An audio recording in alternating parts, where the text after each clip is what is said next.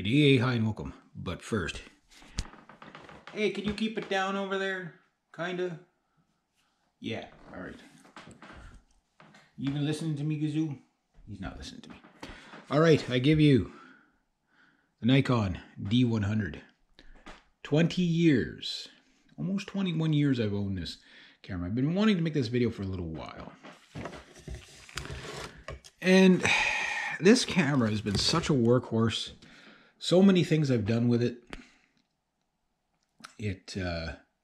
Weddings and car shows and wildlife and a couple of models here and there. And I also, just carried this thing everywhere in the beginning stages.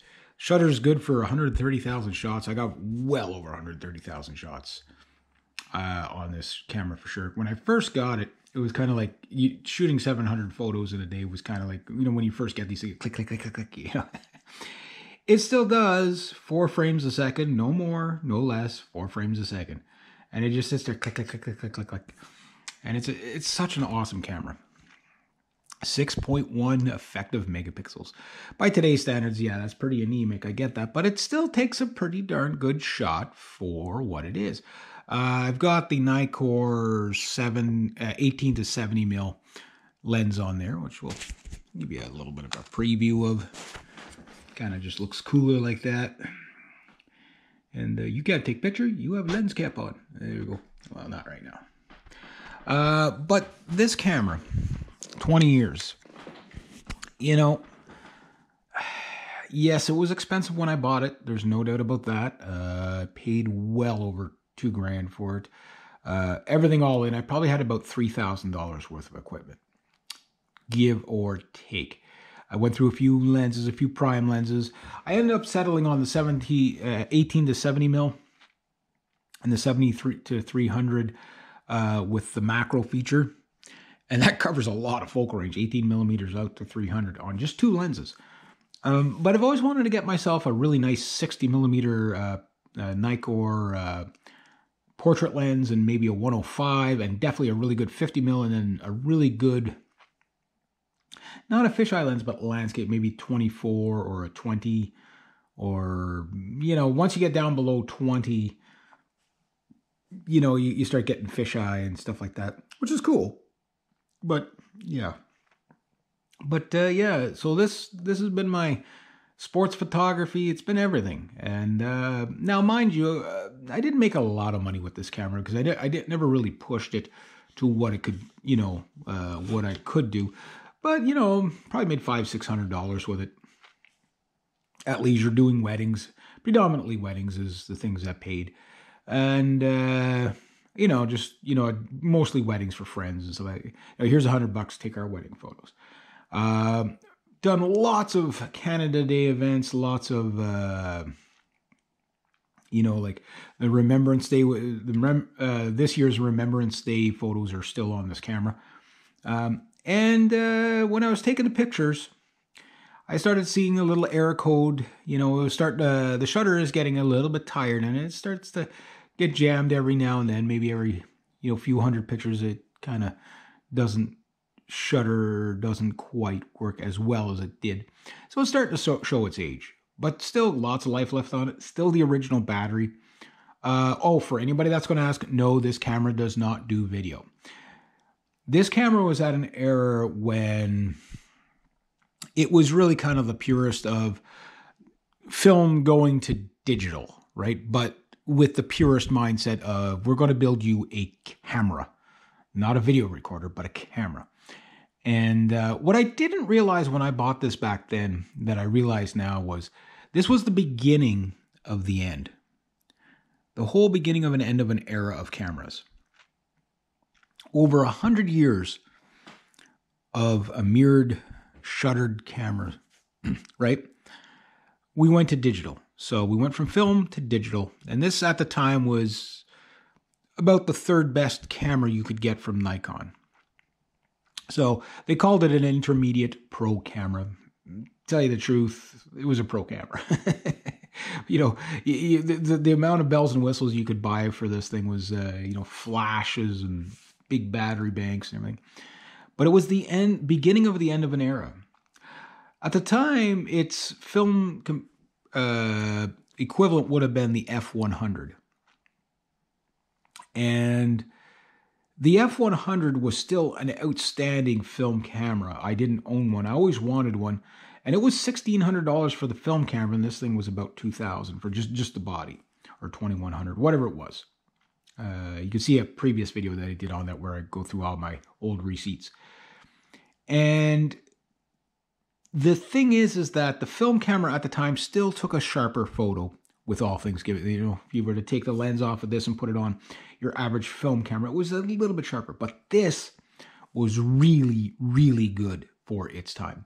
And as small as the camera actually is, it's a beast by today's standards. But if you look at all the mirrorless cameras out there, yeah, this thing's a beast by today's standards, sure. But this thing can take a photo in RAW the size of a billboard. So it is a commercial, it did do commercial photos, I didn't do commercial photos with this one, but it was capable of it. And now when you look at like the Z9s and the Z8s, and those are pretty crazy cameras that Nikon makes. And maybe someday, hopefully, I'd be able to own one of them too. But I still love the simplicity of this camera. I just wish it took better pictures, or updated the sensor, but leave everything else the same. It doesn't have all the bells and whistles like most cameras today. It only has 5-point autofocusing. But you know what? That's enough. It doesn't have video. But when you pick this thing up, you really don't care about that. You just want to take a really good picture. That's it. It's fully manual or automatic. And, it would be nice to have a camera this simple again, where it's like for the purist, in the sense of, I just want to take pictures. I don't care about the video. I'll carry another camera. And this would be a really cool kind of camera to have updated. Can you imagine having a 24 or 45 megapixel in something this simple? That would be really, really, really cool. Because the only thing you do when you have a camera like this is just worry about getting a good shot. You're not sitting there programming for a half an hour to see what you're going to get. You just got to take a good shot. And I won't have any photos in this camera. How am I doing for time here? But, yeah, it still takes a good shot. It really does. Again, by today's comparison, yes, everything is much better. But boy, for 20 years, this thing has been, working pretty good. But what was it the beginning of the end of? Well, we're all going mirrorless now. And in 10 years, there's probably not going to be a DSLR camera available. There's only a handful available now. This was the beginning of the end of it, because once we went digital, it was only a matter of time before we were going to do away with that big clunky shutter. But that shutter gives you such charm, that clink clink. Gotta love it, right? But that said, we didn't know that we would be moving towards that. Like something that's worked so well for over 100 years, the basic shutter. Look through a viewfinder. What you see in the lens is what you're going to get. And now we're at an era where, like I say, these kind of cameras are going to go away. They're not going to be available new anymore. You know what I mean? No matter what form they have. So whether you're talking a D100 like this or a D850, the D850 is becoming a dinosaur, even if it's an extremely, extremely well-liked camera by all. But so was this at one point. This was an extremely well-liked camera by all. So who knows? Will this thing last another 20 years on the original battery? I don't know. But it is almost time to retire it. But the thing is as we age with our cameras, and I'm 50 now, trust me, I'm 50. I can feel it every morning. One of the things that we notice is that we want to keep going, but, our bodies catch up to us, right? Well, it's like this old friend of mine here. He wants to keep going, but, he's getting tired too. But you think of all the good times, all the photos, all those memories, all those experiences that you have with a camera. it really becomes a human story, you know, even though it's a piece of magnesium with some plastic and sensors. But it really does look into the soul of people. And that, I think, is what's so special. And to have that companion for 20 years, what can I say other than thank you, Nikon, for making such a cool camera. And yeah, the D100. So if anybody's looking for one of these things used, the nice thing is you're not going to pay very much for them now if you can find one working. I have no idea what the shutters count is on this thing.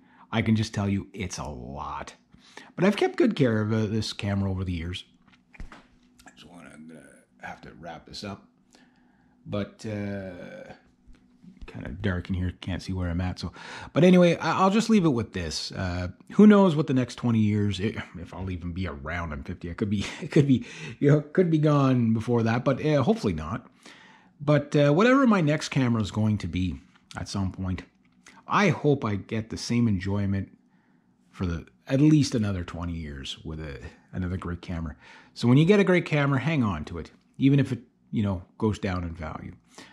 Because there's other things that are special about it. Anyway, I just wanted to share that with you. Have yourselves a great day.